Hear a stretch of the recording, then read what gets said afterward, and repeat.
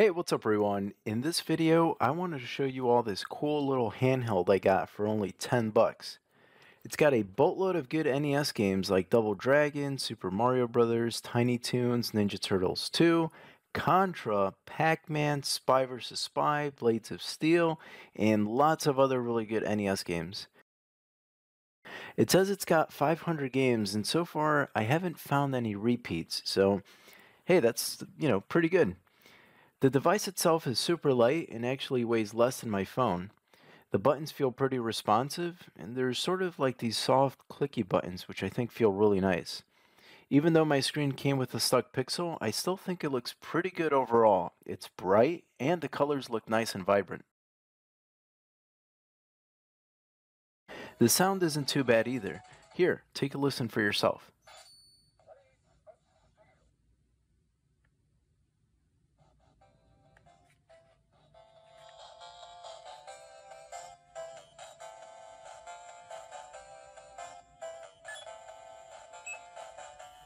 It's also got a headphone jack up on top if you want to use that.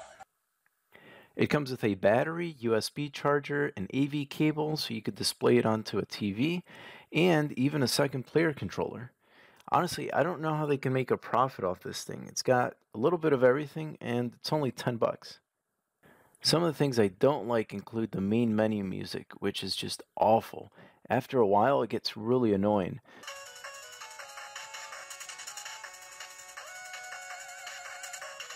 Luckily, you can adjust the volume for that.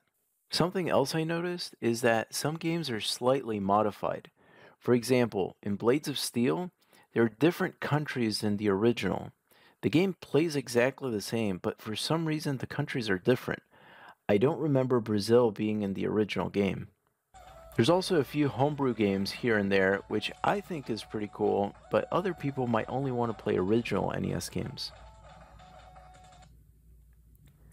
I think being able to connect it to a TV is a great idea, but the cable it comes with is super short. And the same thing goes for the second player controller. I think it's cool how you can play two players, but I wish the cables were longer.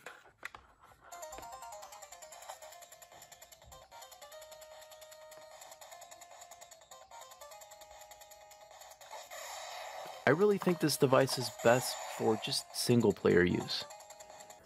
The handheld isn't perfect, but I feel like you can't really complain for 10 bucks. At worst, you could just play it a few times and maybe give it away after you beat a few games. And at best, you can have this little machine that you can play anywhere and not really worry about losing or breaking it, because after all, it's only 10 bucks. Anyway, that's all for this video. Thanks so much for watching, and I will see you next time. Thanks.